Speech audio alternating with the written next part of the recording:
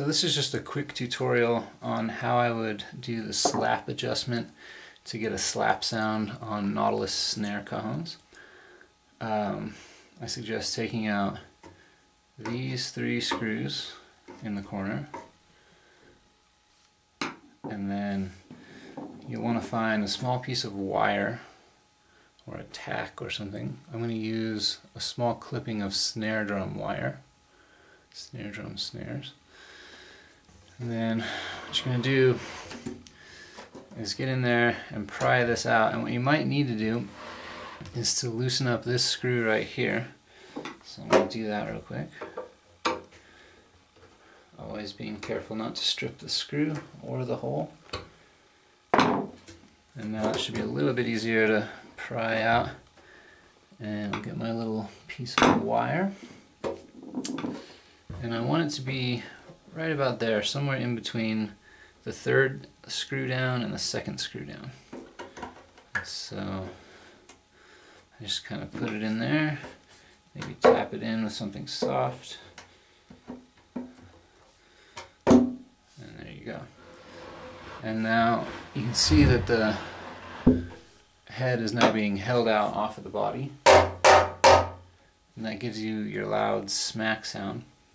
If you want it to be slightly more responsive than that, what you can do, I'm going to steal a screw from down below on this cajon, but what you can do is put a screw in here and make minute adjustments by applying pressure. So you can see how far it is off of the head, or off of the body of the cajon now. And now I'm tightening that screw until I get it almost snug.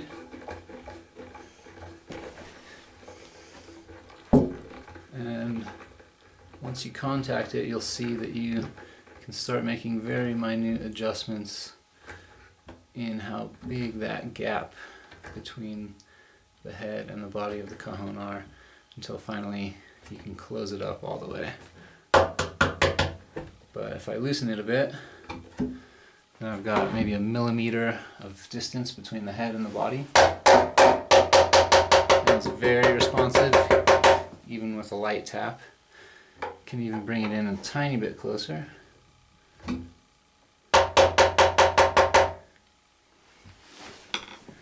So then when you're playing, it's easy to play with light strokes.